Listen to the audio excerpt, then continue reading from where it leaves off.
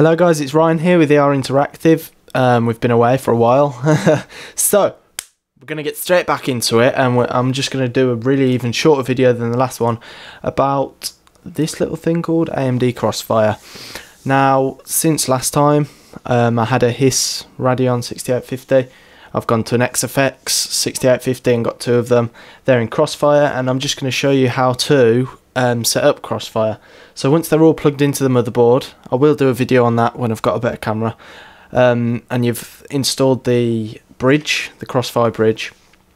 If you go into AMD Vision Control Center and you go to Performance, and then you'll see this AMD CrossFire, and it might be disabled, it might be enabled. It took me a while just restarting, so the computer figured it all out, and I clicked enabled, and that's it really.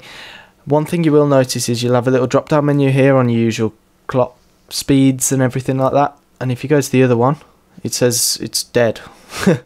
One thing I've noticed, it doesn't use anything when you're just browsing the internet and stuff like that, and then as soon as you're playing games like Battlefield or anything like that, it ramps up and saves. So it's saving energy really, but they do run pretty hot. I'm looking into water cooling. I'm planning a really good build. I might do a video on it. It's all orange and water cooled and a lot of money, which I haven't got at the moment, so haha. So that's all you need to do really. You can go into here and check that it's not disabled, and if it is disabled, go back into the AMD Catalyst Control Center and then check it on, and it should work. Another way to check it is if you go into here and type in Device Manager. Sorry for the loud keyboard.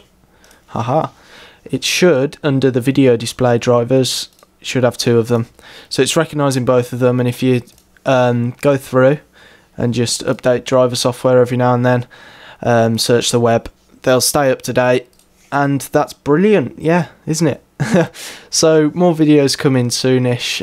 It's quite a hard thing to do videos on because it uses a lot of money. Because we're not sponsored or anything at all. We have to buy everything we use, which isn't that good. Please sponsor us, please.